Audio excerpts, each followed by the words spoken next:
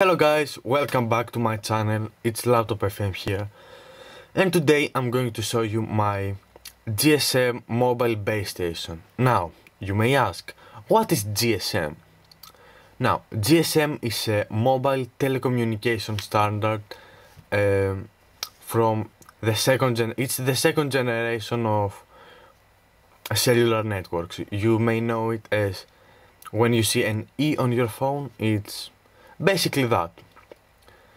It's used for SMS, calls and data. Now, what I'm going to show you, you can do all of the three. You can do data, voice and SMS. Now, you may ask how you're going to do that. Well, firstly, you need this box. Now, what I have in here is this SDR, software defined radio. Now this is a bit more advanced than some USB sticks than you may have seen, those RTL SDRs. Now this is a USRP. It's more advanced SDR which can also transmit. Now this is made for what I'm going to show you. I'm going to put a link in the description for you to buy it. It's from eBay. I ordered it. It arrived fine. It arrives with a USB cable like this, and you can order with antennas and power supply, but I've made my own. So anyway, of course you need more stuff than a simple radio. And well, you need, of course, a computer. Now, I have this laptop without the top. It's basically a lap. Now, you can use any sort of laptop, even a Raspberry Pi, but I'm going to get to that. I use this because, well, it's convenient. I can SSH into this and, well, I will show you later. I have a pre-built operating system which has pre-compiled the OpenBTS binaries. It's in this USB stick. I'm going to put a link on the description for that. Keep in mind, you can compile your own, since this is like Ubuntu 12 on 32-bit. It's not going to work well on modern systems. Like the Wi-Fi and some drivers are not going to work, but this is good enough for this. So, how does it work? Well, I've made this laptop boot of USB as a default, so let me show you that. It's pretty quick. If you made it once, you can repeat it a lot of times. So we have the USB cable here. It's a nice shielded USB 2.0. About that Raspberry Pi part, you can compile it, but well, you need some old libraries, and I've tried it and just left it. If you want to make a really portable one, I suggest you find a thin client or a really small laptop. Anything with an x86 processor is going to work. So anyway, let me connect this.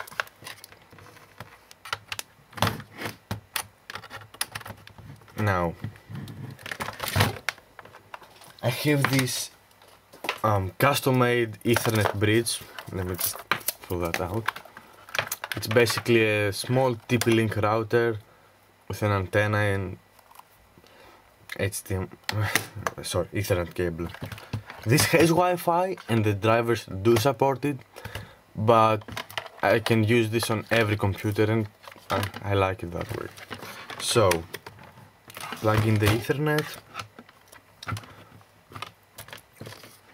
and there we go.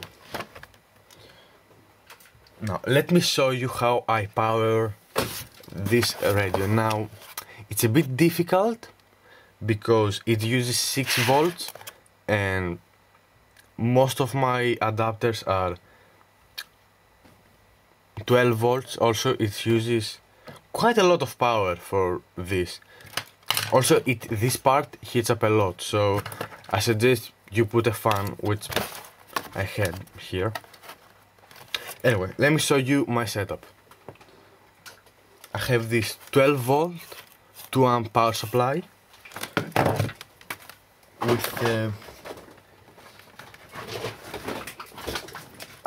with this. I've wired these cables to here, basically center positive and the outer negative. You can of course make your own much better, and this voltage converter 12 to 6.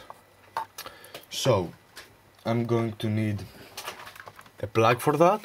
Make sure you don't damage this because you don't want to wait another month for this to get delivered. The out plus to red of course, and same with minus. So we have the power part of this SDR ready. And let me also wire in the computer and show you the configuration on my computer. Now you will need to do some stuff, but it pretty much works out of the box. So let me plug that in.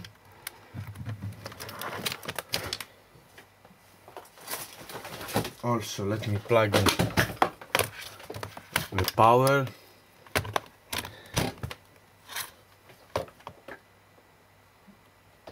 Where is that? There it is. Now you can use this as testing for hacking in your own network. Now you can do a lot of things. Make your own. Let's say you have bad signal, or you are in a village with no signal at all.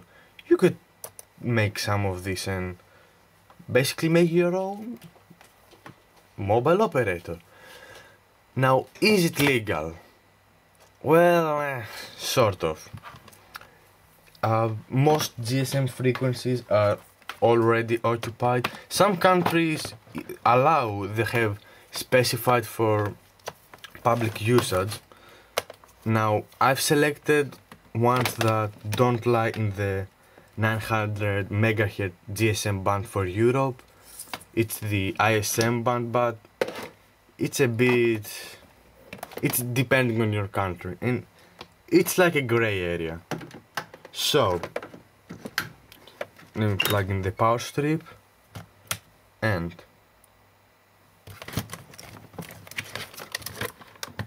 this doesn't have the best contact for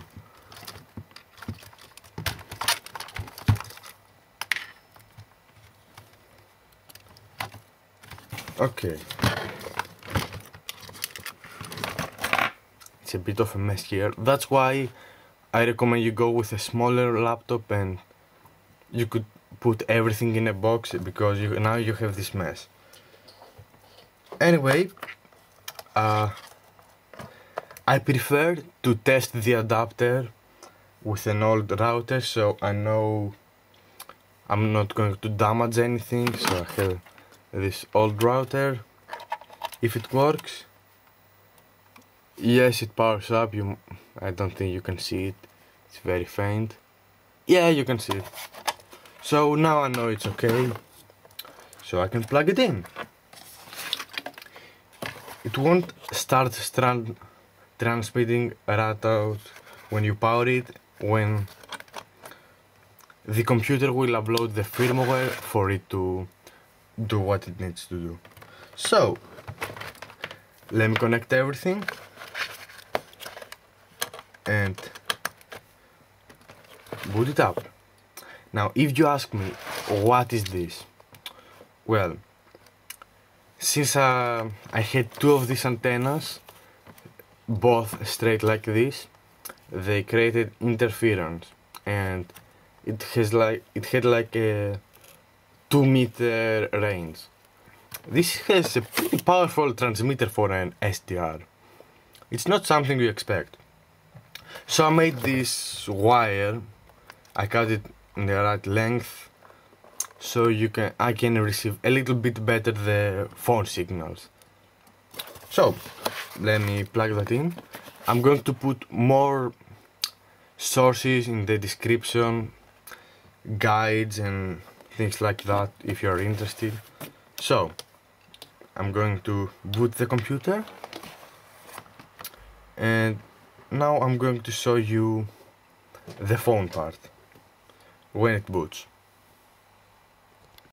So we are back. The system has been booted.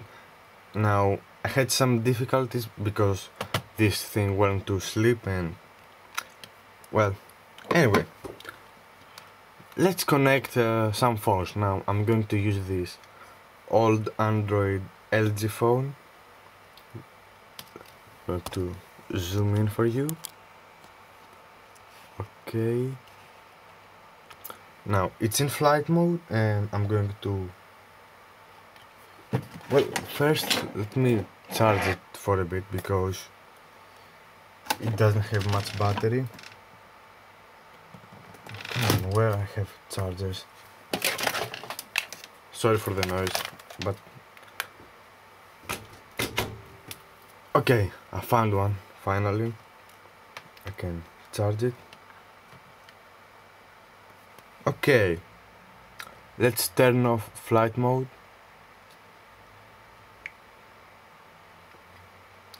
And boom, it has connected to a network called Labcom. Now I'm going to show you how you can connect, how you can find the network to connect to. This is an expired SIM, not an active one. It will work even with an active SIM. I will show you later on my iPhone. And if you use the pre-built image, it's that easy. It just boots up, you plug in the radio, and it works. It's really cool.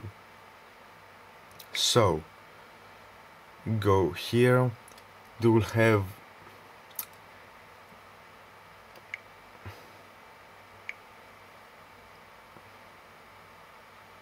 now. I know I have this in Greek, but just search how to find network carriers on your model device.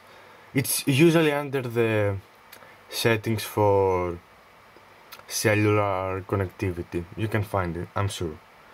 Anyway, you can see it detected Wind, Vodafone, Cosmote and Labcom, the thing I've made. So let's make a test call. There is this number, which is basically echo back. I'm going to set some random stuff and you will see it works. We will send a response. There we go. Now let me call a number. I'm going to call the echo number, which is basically echo. So I think you can hear me. Yeah. So that's the quality. Not too bad for a mobile phone. If you're using a better phone, it will have, you know. 1, 2, 3, 4, testing. It's alright, especially not in speaker mode. Okay, let me close that. So we did calls, SMS, data. Now, yes, data does work. I can enable, and it's a bit finicky. It doesn't always work. You need to enable roaming, of course, which I have, but as I said, it doesn't always work. Usually if it doesn't work, restart everything, then it will maybe work. So let me close that and let's connect using my iPhone. So we have this phone connected to a regular cell network, and I'm going to on settings, cellular network, select provider, and make sure the laptop it slept again. I don't know why it does that. In my testing it has never slept during calls and such. It's kinda annoying. Now, iPhones have a problem detecting the network instantly. You need to be near the radio, and even then it doesn't always work. You need to make tricks like this. Press a network and then switch it really fast, so you can see this, it's searching. Just test something real quick.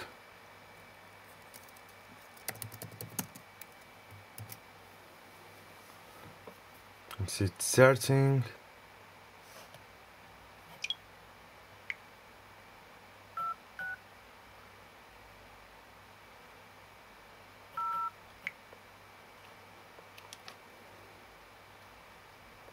Now these are issues that you...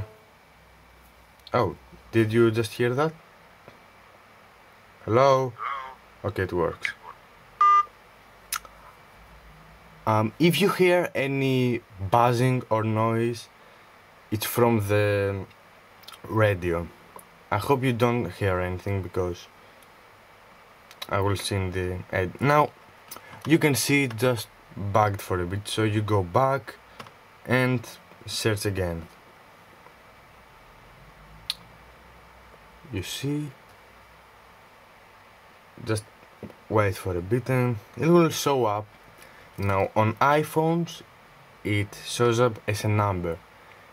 On Android phones it shows up as a number, but after you connect one time it will show the name you have put in.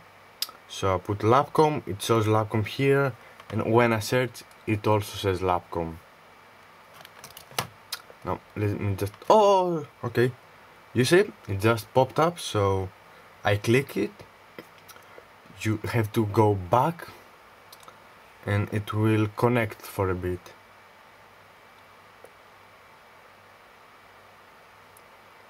You see it searching, that's... And boom, it has connected to the network. You can see now I have already put number in both of these devices, so that means I can call one another. So I put 74 or whatever.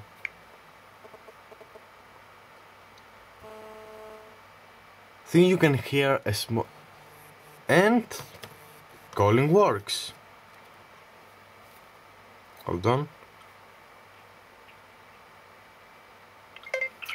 I think you can hear me. There's a bit of echo, but it's okay. So let me just... Okay, that's good. You can of course have SMS conversations with... Let me just...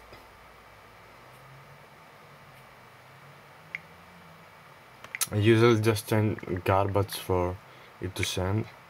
Now if you do have data enabled and you send an SMS, it's going to be faster. And there it is. I've received an SMS. I can type back and it will send.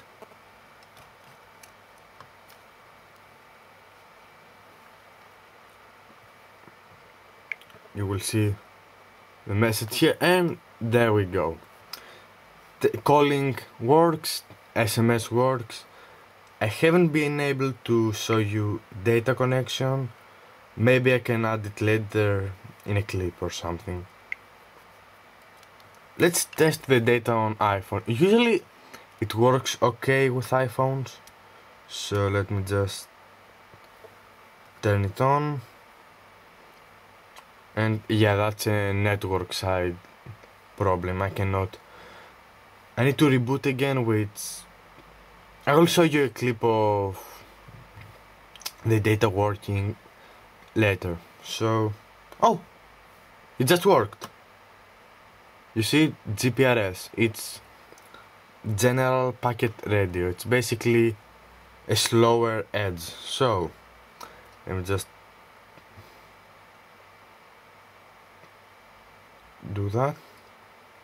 Let me demonstrate it by SSHing into the laptop. Now you can block this, you can make the phones not connect to the host or other phones, but I have it right now and it doesn't work. As I've said, it's a bit finicky, but you can see it shows up here. Yeah, it doesn't like to cooperate now.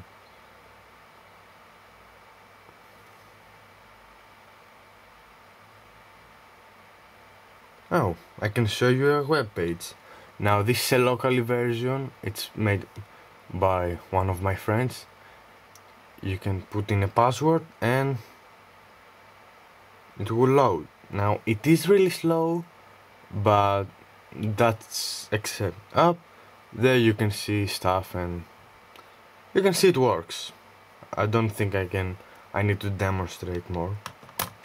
It works on Android, I hope.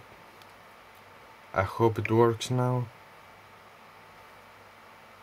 on this phone. It doesn't. If I reboot it will probably work, but not now. So you can have up to 8 phones calling. So you can have 8 phones simultaneously on a call, but no more. You can have more on SMS and data, I think, but on calls there is an 8 device limit. Also, using an active SIM card on an iPhone, iPhones like to go back to the SIM card operator's network. So if you put it on sleep with data closed, it will revert back. It likes to stay using data. I don't know why. So we demonstrated SMS, data and calling. What's next? Well, since these calls are going through a voice over IP system, so you can plug. So, sorry for that cut. I accidentally unplugged my camera and there will be a few corruption artifacts, so sorry for that. Anyway, what was I was trying to say? Since this is a voice over IP system, the radio is just the interface. Well, you could plug, let's say, this in. Now, what is this? It converts your voice over IP signal through a normal telephone signal. So you could connect a phone like this on this voice over IP system. Now let me first show you the voice over IP client on my computer, and then I am going to show you the actual hardware way to do that. So I'm going to start recording on my PC, and now you can't see it. I will put on the editing, of course. I have the phone and I'm going to call the computer. It's on 2004, so it does so. Oh, and it just crashed. Oh no, it didn't. It just... Oh, it actually crashed. That's a unfortunate thing. But things like this happen. So let me just turn off auto answer, and let me call again. So 2004, as you can see, I'm calling. You can hear the ringtone on my PC, and you can also hear me. Now, oops, it's not the best quality, but it's okay, just for a voice call. You can understand speech, so doesn't matter. Now, with the voice calls, you can do conference calling. Now, what is this? And the computer shut down. How did this happen? Anyway, what I was trying to say before I was interrupted again by this laptop is you can do conference calling with these phones. You have through a VoIP client. Then you can add phones. So, do I have signal still? I don't believe I have.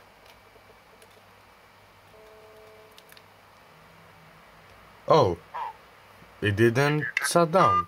That's a nice thing. Okay, so on my computer, I'm going to make a conference call. So I put the participants, and you can see my hand.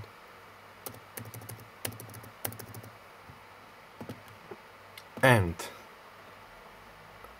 you will see both of the phones ringing. iPhone is first, and the LG phone. So now, okay, enough. But as you saw, it worked. Now, let me show you with the version with the hardware phone. First, let me clean up a bit. So, much better, right? Now, what I have here. This is the voice over IP adapter, which I told you about, and an ordinary telephone. It's connected, the telephone, to this, and this to my network, which is connected to the laptop. Now, you can also, if you have a voice over IP trunk, a SIP trunk, or a gateway, you can connect it to a real PSTN, VoIP, ISDN network and make real calls outside of your nice project. So, what I have here? Well, I have the phone. I'm going to put it here, and I'm going to call. Oops, wrong number.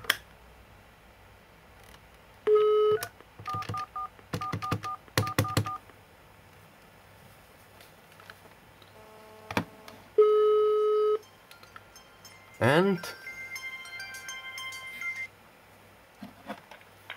can you hear me?